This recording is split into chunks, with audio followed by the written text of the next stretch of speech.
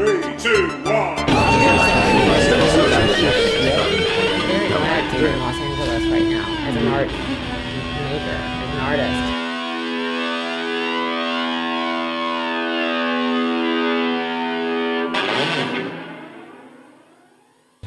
I'm here in the studio of Phil Drummond in Cessnock, and I really want to start off with talking about how you became a practicing artist, because it was quite an unorthodox sort of...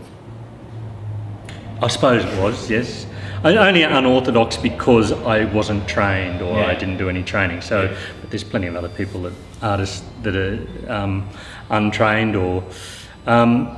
so how I became an artist, was that the question? Yeah. Kind of by default, I suppose. It really wasn't an option when I was younger, because I grew up in suburban Melbourne, or outer suburban Melbourne, where art was just ignored, and it was never really an option in terms of that was a choice you could make to do anything creative ultimately, because the schooling I had really was just funneling us into, I suppose, little middle management kind of, you know, or into factories. You know, people were being things like boilermakers and, you know, working in warehouses and, you know, kind of, or some sort of white collar job would be about as much as you'd aspire to in the 70s. And I kind of, I don't know, I was a fantastic student until I was about 14, and then I don't know whether it was puberty or whether it was what, but all of a sudden I just kind of saw what was going on around me and thought, well, I can't do that. It seemed horrible. And again, I went from an A-grade student to absolute fail in everything.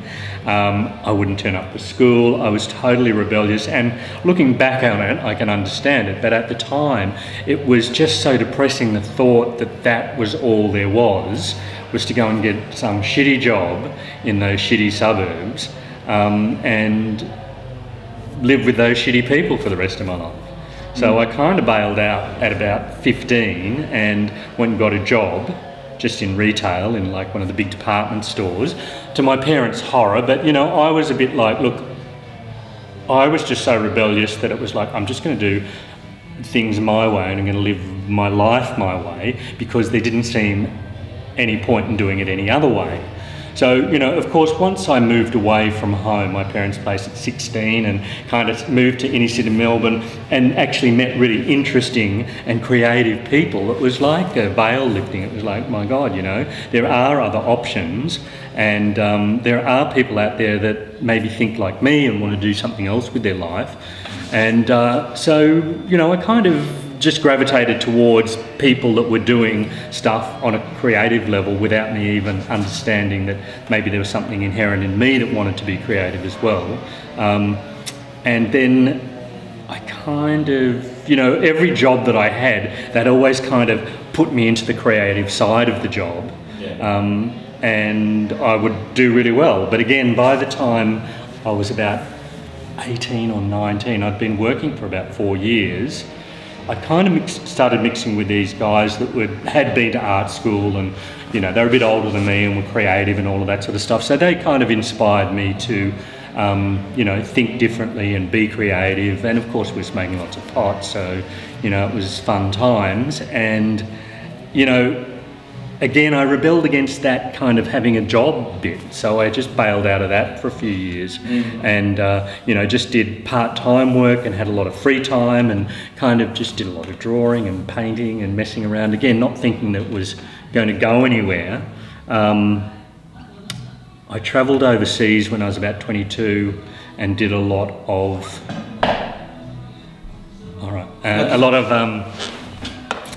a lot of watercolour pictures in India. And they were very naive, but still good, you know.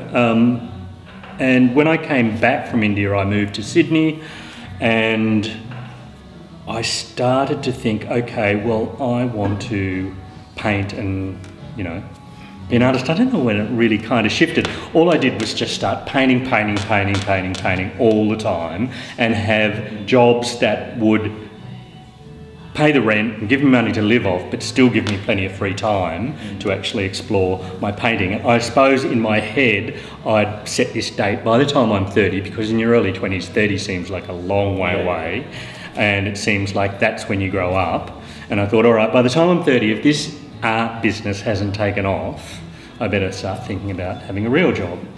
Well, what am I going to do with my life? So, you know, at the time I was painting people's houses as well, which was paying really good money because it was the 80s and everyone was marbling everything and, you know, doing specialty paint finishes, which I trained myself to do. And I would exhibit in various shows and group things, and people would like my work, and occasionally someone would buy something. And when someone would buy a painting, it was always like, wow, I got all this money, as opposed to having to work for 3 days for the same amount painting someone's fucking walls. So, you know, there was a nice little reward in there, which appealed to me. With the trip to India, was that coincidental that was you know, after that point you started to go into your practice more seriously? I'm trying to remember. Look, I suppose I was just always really kind of, as I said, creative, working and living with creative people. Yeah. Again, I just kind of started drawing. I think I'd seen someone doing some drawing somewhere and like, oh wow, that was great. And it was realist stuff. Yeah. And, you know, so going to India was an opportunity. It wasn't just India, actually. I went right through Southeast Asia. It was like the hippie trail and ended up in America and stuff like that. But, you know, I had plenty of free time. And travelling, you know, for the sake of travelling, kind of, you know, going just seeing the sights and things like that starts to get a bit tedious. Yeah. You know, and I was on the road for months on end. So it was a great thing to do. It was better than, you know, just, you know, looking at the sights all the time. So, you know, I don't know, you don't overthink these things. When you're young, you just feel like your life's ahead of you. You've got plenty of time. I used to think I had tons of time. Tons of time to just squander lying on the beach, putting on suntan oil. I miss those days. Do you know what I mean? Yeah. As you get older, you just go, oh my God, fuck, I've only got this much time, you know, and look where my career is, it should be up there, and fuck. So, you know, but again, when I was younger, I kind of felt like I had plenty of time and I wasn't going to get married and have kids and all of that sort of stuff. So there was a whole lot of stuff that, you know, a whole lot of baggage that I knew I wasn't going to have to carry for the rest of my life. Yeah. And I don't know, I just wanted to explore other ways of living and thinking and doing things, and it was fraught with danger apparently. You know, that's what everyone told me, my parents especially, that, you know, if you're going to live like that, be careful, you're going to hit speed humps. Or, well, they didn't say it, but I knew what they were thinking, you know what I mean? There was certainly no great approval for what I was doing. Yeah. You know, I think one of the things, I read it years ago in a book, I can't remember who the artist was, but the line was like, to become an artist, one of the first things you have to do is kill your parents, in a metaphor. So, and I had done that when I was about 16. I'd completely rejected what they stood for in their life and, you know, all that kind of suburban madness. And it really does help you, because otherwise you're going to be bogged down with these expectations of other people's kind of ideas of what you should do and how you should live. And, you know, I really, just it's my personality, I had to just throw away all of those preconceived ideas. And I think travelling through India as a bit of a hippie was great, because you were exploring that kind of, you know, alternative. And that's what it was all about for me when I was younger, just to not be funneled into this really narrow kind of life that didn't suit me.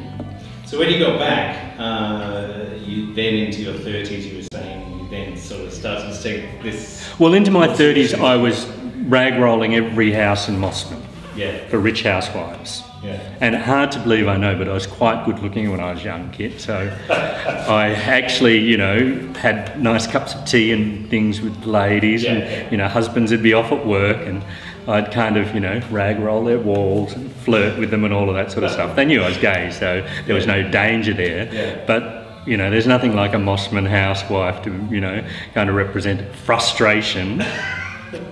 Hubby's off at work all the time to pay for that fucking massive house that they live in, and all they've got to do is shop and, you know, meet their girlfriends and all of that. So, you know, I'd come around and be a little breath of fresh air, and I had great clients, really, you know, interesting people most of the time. Sometimes I had some dickheads, but, you know, That's what So you you get. say rag roll and this is like painted finish? Yeah, painted finish. Yeah, I fucking rag roll in the 80s, or maybe you're a bit young. Yeah. I rag rolled probably 300 square kilometres of walls. Yeah. But it was good because you charged more than just a regular painter. Yeah. I never charged enough, but you could. I mean, and again, they were rich clients, and you know, it was an interesting little world. You know, I had a mini moke, and I'd drive around with all the painting gear in the back, and it was all very artsy fartsy for the, you know, housewives, and you know, they loved the whole show, and I'd give them a show. So, but at that point, were you actually producing? yes, I would work for a block. Like if I was doing someone's house, it might take me a month. Yeah. You know, maybe a bit more, and then I could make enough money to have another month just at home where I had a studio. And you know, it was a handicap by not being taught how to paint, because I wanted to paint as a realist. Yeah. So it was a handicap, but it's just not in my personality to go and have someone kind of direct me, I know. So I was quite willing to make my own mistakes, and the work had a naivety about it and a charm, and people still really liked it, so they would buy the work. Do you still have work from those days? No, I'm very ruthless, you know. If something kind of, you know, you go back and look a year later and, well, I mean, you know, I did silly things. I did things like make, you know, I had a book, make egg tempura out of tempera with, you know, powdered pigments and egg yolk, and I painted someone. It was a commission, and I painted someone a picture, and then about 3 years later, after a very wet summer, the whole thing had turned into this mouldy omelette. And you know, she was a bit like, "Oh, your painting's all mouldy," you know, back and front. Yeah. And so I give it here, bleach, scrub it all down. There you go, love, beautiful. I mean, look, you know, it wasn't a lot of money that I'd got, and it wasn't a lot of money that she'd paid. But you know, there were plenty of stories like that, you know, hit and miss, and yeah. So, you know, I was kind of steered toward painting things that people would like, because it was kind of no point to just, you know, have a backlog of, not always, that's not true, because, you know, I kind of knew people would like certain things, but look, again, I didn't read the market as such, but it was always very encouraging when someone would buy a painting, and it kind of, well, okay, that's what people like and all of that. I know it's a commercial hall, but fuck, you know, beats rag rolling walls.